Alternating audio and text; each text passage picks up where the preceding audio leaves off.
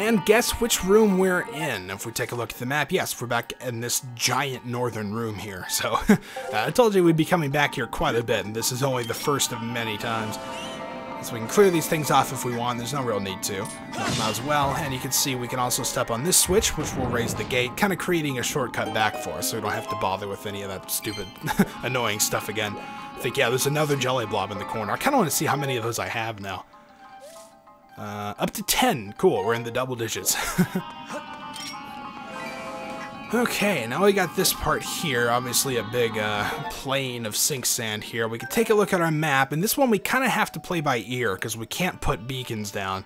So it looks like just head a little bit to the right, and that'll put us on the platform here and just run straight forward.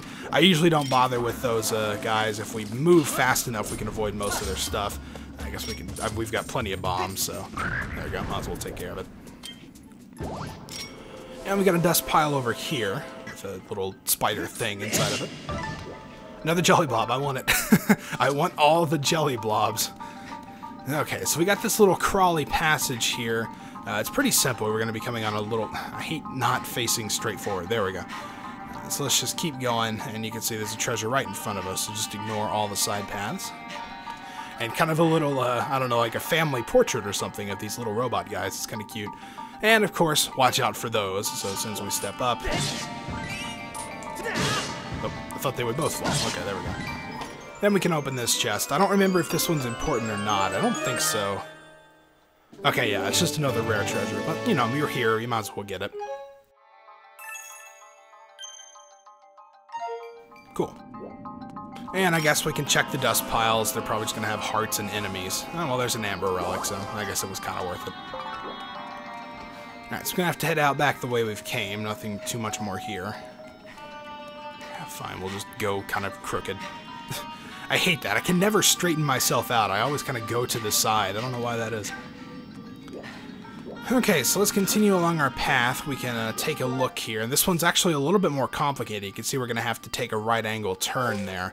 So once we kind of line ourselves up, you can see this guy's going to show up, which gives us a bit of a hint at where the platforms actually are. So that kind of helps out a little bit at least. Go ahead and dodge this guy. And again, I guess bombs work. Okay, so from here on out, it's pretty straightforward. We got a Gus Bellas here. Unfortunately, the slime guy gets in the way. Oh, there we go.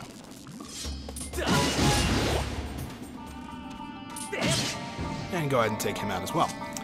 Alright, so now I've got a slightly more complicated crawly path here, but if we take a look, if we zoom in, we can kind of see the general direction that we need to go. It's really not that complicated, and if you go the wrong way, you just see that telling you to stop, pretty much. So, you know, it's really easy to find your way through. No need to worry about getting lost.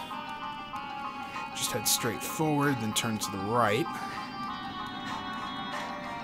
Go left here, go right here. Left, I believe. Oh, no, don't stop. Gotta turn around. Okay. See, I mean, it's not like it's hard to find your way through here if you don't know it.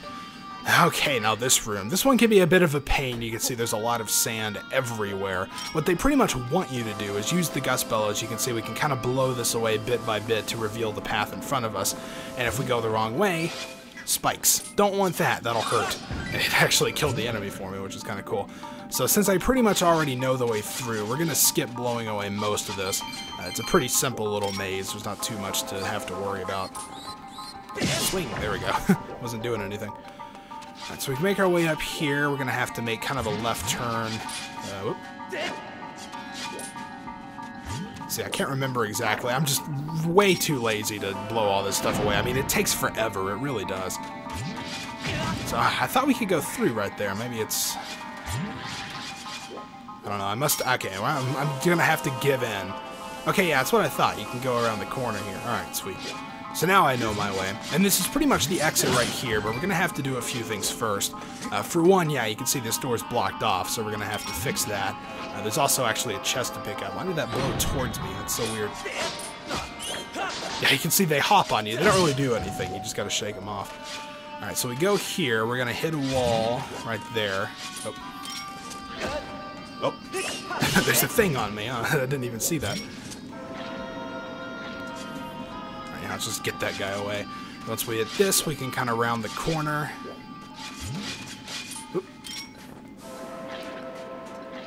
block and get away from me, thing. And we can go through here, and the chest is actually going to be right in this corner, so let's go ahead and, yep, there it is. See, it's really just such a pain to have to blow all that sand away. I just can't be bothered, especially when I kind of already know which way to go. Okay, so to find the switch, I think it's actually in this corner here. Yep, there it is. So I guess my intuition served me alright after all. Dude, get away. Hate these things. Like, pretty much everywhere I see them, they're just always in the way. Alright, so let's step on the switch, and that'll release the door lock here. Make our way back through here. Kind of a tight fit, but we can make it up the stairs, and through we go. So yeah, obviously your first time through, you're going to want to blow all that sand away, so you're not like searching around forever, but thankfully this isn't my first rodeo, so I kind of know my way around a little bit already. So we got this minecart here with some ore in it. There's also a time shift stone trapped inside. Let's go and check this one. I thought that might have been the one with the red rupee, but... And you can see there's a switch over here, but it's already down. This switch is actually just to move the cart back over here in case you lost it and you need to find it again. So we can hit the time shift stone with a stab there. I guess you could also use the slingshot, but why waste the ammo? And it's going to get along its merry way. We've just got to follow it along the platforms it creates.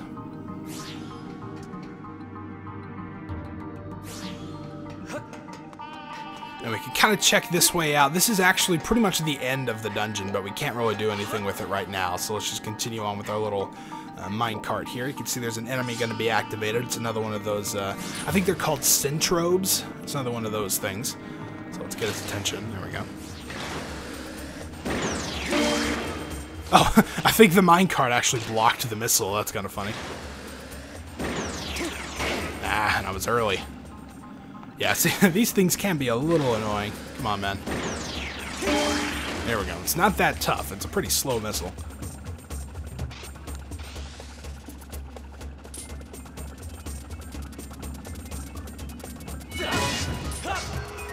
There we go. Didn't mean to go diagonal there.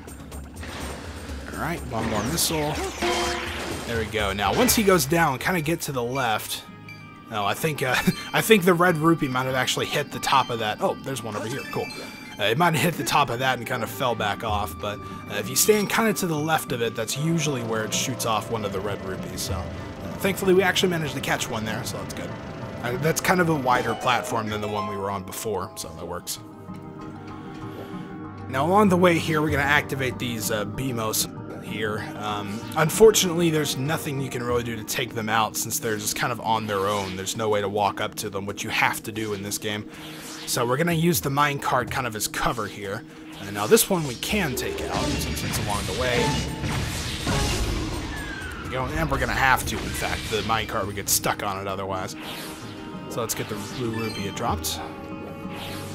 Then we got two we're going to have to shield ourselves from. It's pretty easy to stay behind the minecart. You don't really have to worry about it too much.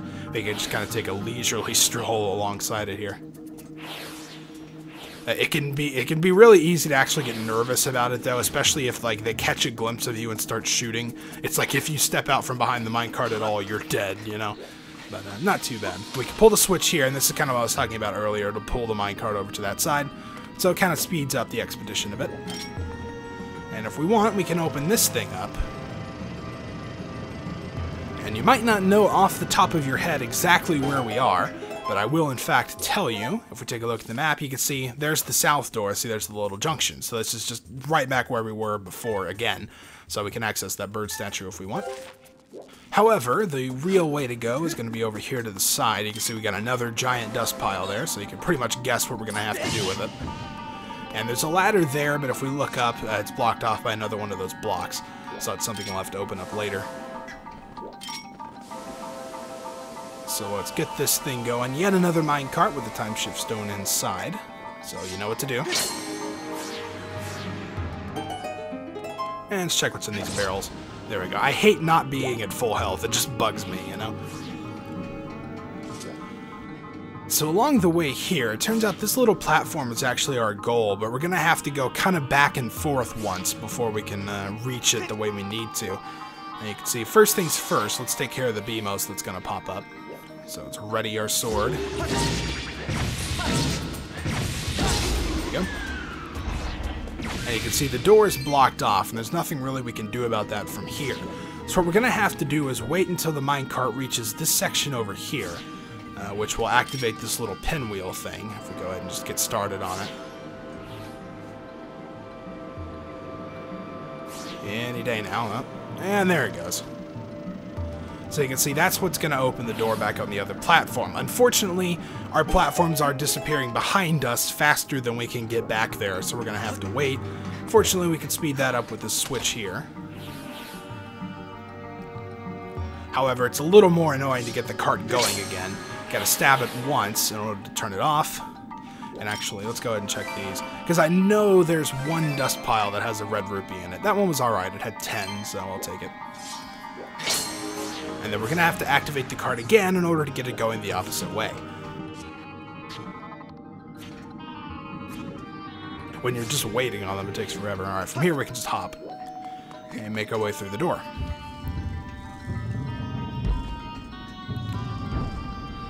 Okay, so we've got yet another big open room. I tell you, this place is full of them. Just look at all those platforms. Man, it looks a little complicated, but it won't be too bad. So obviously deactivate a conveyor belt here, and watch out for the steam that comes across. It'll just knock you right into the pit. Don't want that. Oh. There we go. I think we can just get this guy to jump off. Yeah, we can get close enough that he'll just jump off. There we go. So you could use the gust bellows there, but I prefer to just let them leap to their own deaths, you know. So obviously we need to watch out for the steam. It'll knock you right off into the pit, so it's pretty easy to avoid as long as you're just somewhat careful in watching it. Yeah, so there's the keys to actually electrifying itself before charging. So again, just no iron shield, you'll be fine there. And we've of course got some more of these little bomb baskets we have to do.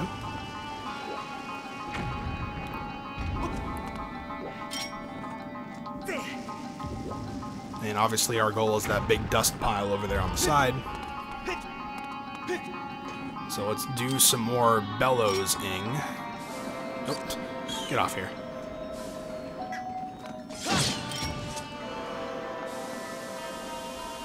And once again, we find our old friend, the time shift stone. So let's do this.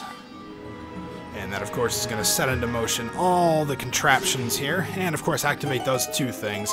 And again, like I said before, when they're in groups of 2, make sure you get one at a time. But we'll deal with that when we get there. Got a BMOS here. Thankfully, it's looking away. The only tricky thing about that is really getting the stab to work reliably. Because if you get, like, your sword knocked back, it can, like, shoot pretty much straight away and hit you there. So it'd actually be pretty easy to get kind of a cheap shot. We've got a kind of a way to go down there, but we're going to ignore that for the time being, because it turns out there's not really a lot we can do down there. And we're going to pull the switch that's right in front of us, bring this platform over.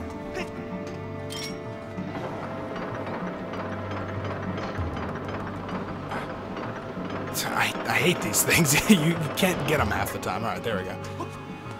Alright, so once we go along this way, we got another Centrobe to deal with, so let's go ahead and get on this guy.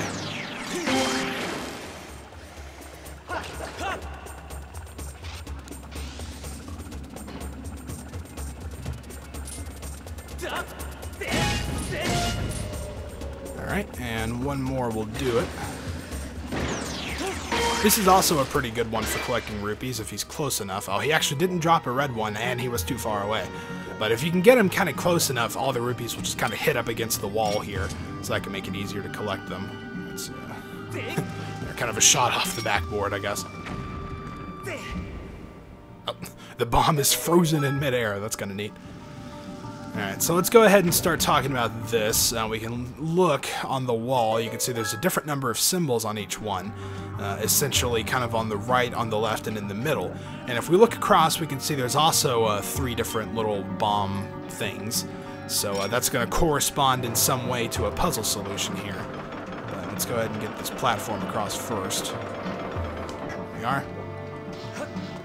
Use this to hop back across. Really? He just walked off. He didn't even jump. Oh, that was weird. Now, thankfully, you don't lose health falling into that, which is more forgiving than kind of the older Zelda games. You would always lose a heart whenever you fell into a pit. Okay, so we can make our way across here. And this is pretty much just setting up a somewhat big puzzle, if you couldn't guess. So let's go ahead. We can also move this out of the way. That'll kind of give us access without having to worry about these stupid little wind vane platforms. So let's get going here. We gotta push it on the left side this time. See, it's kind of random which way you gotta go. Let's go ahead and stop it here, and let's get some bombs into this first one. We might be able to get the second one while we're here. Okay, yeah, cool, we did. So you can see behind each one of these, we're going to reveal one of these crystal switches. And this is what's, of course, going to correspond on the other side. You can see we need to hit them in the order portrayed on the wall. 1 on the right, 2 on the left, 3 in the center. Of course, it's a little bit mirrored here. So this one is the switch we hit first. Let's go ahead and get that. Let's also make our way towards the end here, because this side is the one we're going to have to get next. Whoa, I cannot see where I'm standing. Okay, that had me a little nervous. Alright, so we get the slingshot ready. We're going to have to hit this one in front of us. Okay, hop back on here. And then obviously the one in the middle last. So pretty simple puzzle. I mean, it should be fairly obvious to really anyone who's played a Zelda game before, so no big deal there. Alright, now we get to use this platform once again in order to make our way back over. This way, there we go. I mean, I appreciate wanting to make us use the gust bellows, but come on, that's a little ridiculous. It gets too annoying. I wish they would just be automatic or something. So yeah, more bombs for us. Might as well pick those up. And of course, go into the room unlocked. Now, this is where the two, these guys are the Armos. They're basically, you know, their iteration in this game. So we got 2 of these. Again, like I said before, make sure you get 1 at a time so we can, well, I've already screwed that up. I might as well just go ahead and get 1. Alright, and then when you get the front one, they'll start taking these large leaps at you. And this is where it can kind of be a pain, especially if they reset like that. Thankfully, I managed to catch it, though. So we gotta stab the inside. That can be a little rough. I was banking on opening it. Oh man, wow, that other guy was right there. Yeah, that's what I mean by sometimes it can be a pain to get more than 1 at once. Let's see if I can... There we go. I knew it was possible to get both crystals. Like, I've done it before. But thankfully, we got it on the last one. So if you can manage that, it does make them a little bit easier. But still, I think they're probably one of the more annoying enemies in the game, if you ask me. Alright, and of course, there's the Ancient Circuit. Gonna be the boss key for this dungeon. And that will open up another passage on the other side. So this is where we're going to use that ladder we made available in order to get back across. Gotta be most along the way, but that's no big deal.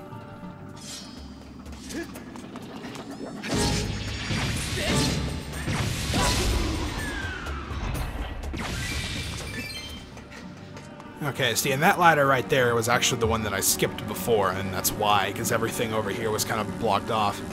Alright, now this one can be a bit of a pain. We're going to have to run against the conveyor belt, but you don't want to run into the steam, obviously, because that'll just knock you off. So you kind of have to time out your sprinting a little bit, which is kind of hard to do when you've got this conveyor belt going so fast against you. But once you make it past the first one, you can pretty much just continue straight ahead, and you'll make it past the second.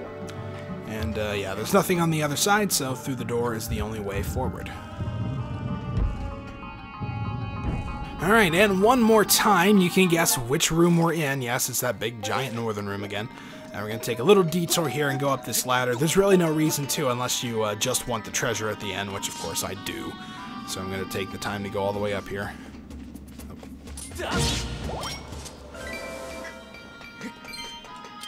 I swear there's one of these that has a red rupee in it. I probably skipped it already.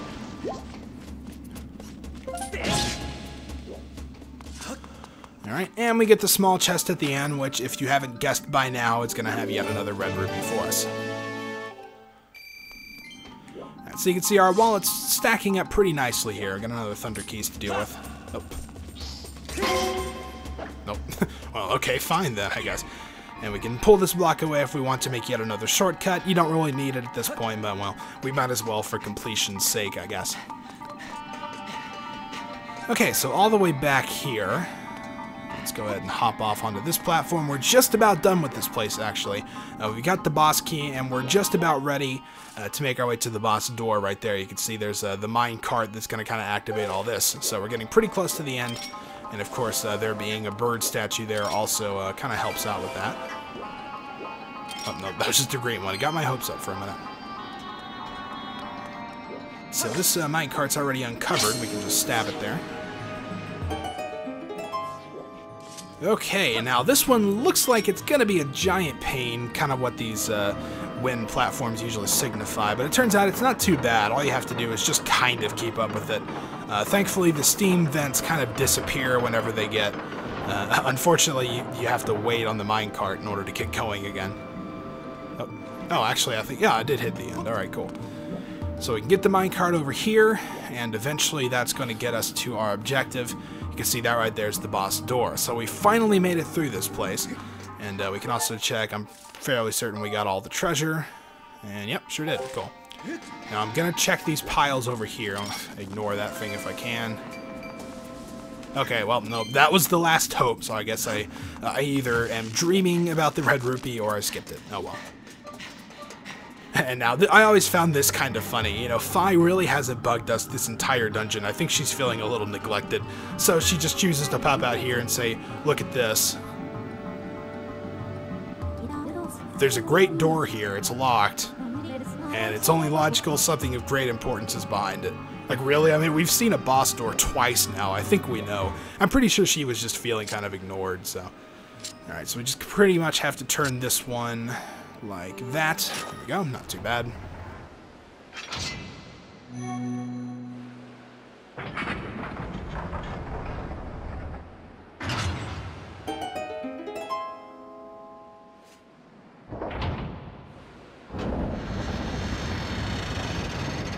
And I think it's also really cool how it kind of goes just outside the time shift stone's reach. It's like the very ends of the door are all old and decrepit again.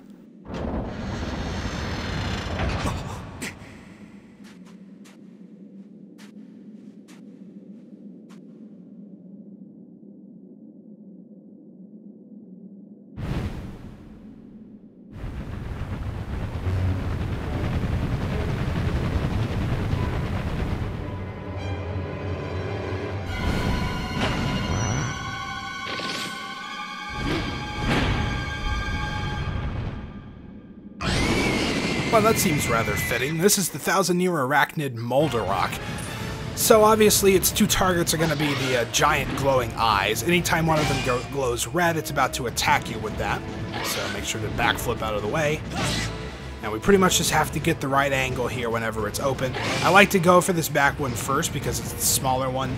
If you're going for the larger one first, it can be really easy to miss whenever this claw attacks, and it attacks really quickly. So you don't want to be caught off guard. Alright, so there's one down already. We're making good progress. We can start on the larger claw. So you kind of have more time to dodge that one. He charges that one up a bit more. You also have to watch out once you destroy one of the claws, he'll start trying to attack you with his tail. So just watch for when the camera zooms out and when he kind of makes a noise. It's pretty easy still. He's rather slow. Whew, that was actually kind of close. And the music for this one's kind of cool too. It feels rather epic, even though this, I mean, it's a giant scorpion, I guess, but still, you know, it's, oh man, I almost got caught. If you do get caught by that, he'll pretty much just kind of hold on to you and crush you, and I believe you do have to actually break free of it. However, I'm pretty sure it usually deals like 2 hearts worth of damage, so he can actually get you a little bit if you're not careful. Then once he gets into this part, he's going to burrow into the ground. This is where we're, of course, going to use the dungeon item. If you were wondering how they were going to integrate the gust bellows into a fight, there you go. You kind of have to watch out for when he charges you, because he's very quick about it. So make sure that you're on the evasion as soon as you can. There we go. And pretty much from here on out, we just got to stab the central eye. And he's going to periodically kind of send out these little ones to annoy us. I guess it might not be a bad idea to take some of them out, so they're not being too annoying. Alright, so now we have to look for where the bulges kind of are. So he's sending out more. So we kind of have to find him here in all this sand. You know, eventually just kind of keep blowing on him long enough, he'll pop out again. Oh man. So that's what I mean, like, he's actually pretty quick with that charge attack. Alright, so he's underground again. Dude, I see you. Stop trying to hide. There he goes. Like, it's not gonna work. And I hate that he always gets, like, just out of your reach. But thankfully, you can usually counter just after that charge, and there we go.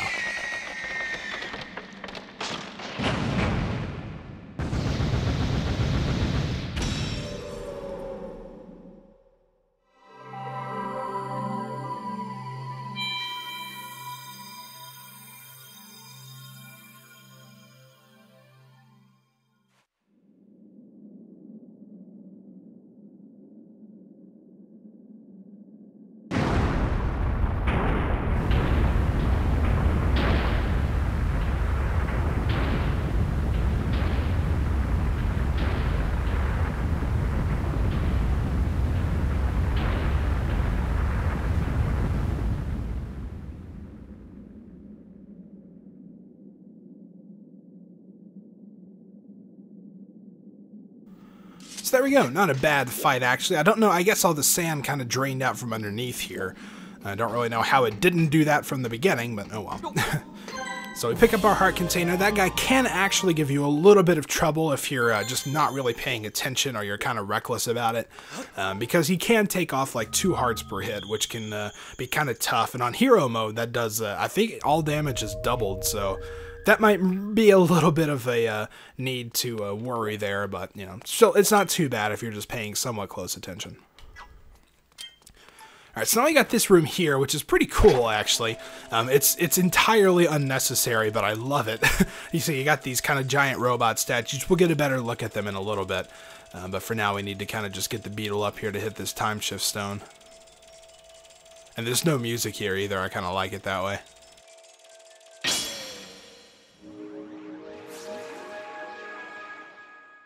So that's cool. We got these giant golden robot statues saluting us. It's pretty neat, if you ask me.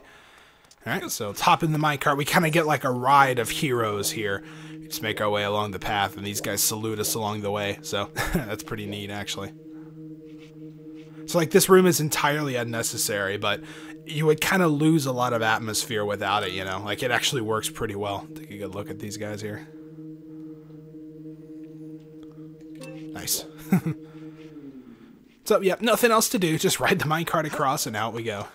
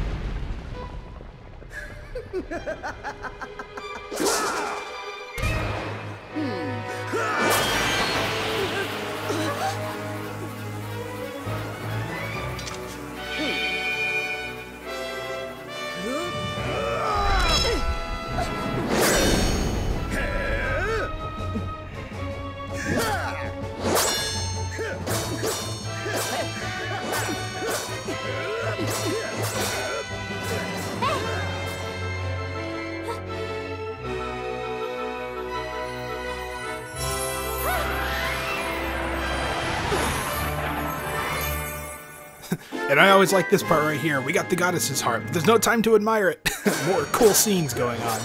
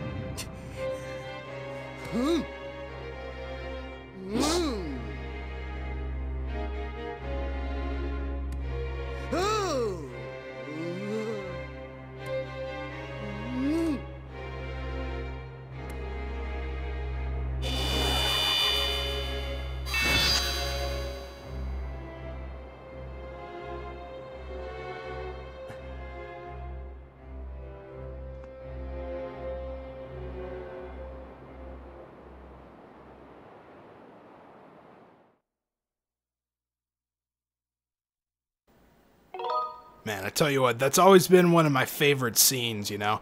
The whole battle between Girahim and Impa, and him, like, finally shattering her shield, you know, giving way and all that. I've always thought that was really well done, actually, and it's a pretty exciting affair. However, it's giving me the opportunity here, so I believe this will be a good time to save and quit. We finished up the dungeon, met with Zelda again. She went inside that kind of spinning gear-like thing. I guess we'll learn more about that later. But for now, we are done. So next time, we will see what comes next. So until then, thank you guys for watching, and I'll see you next time.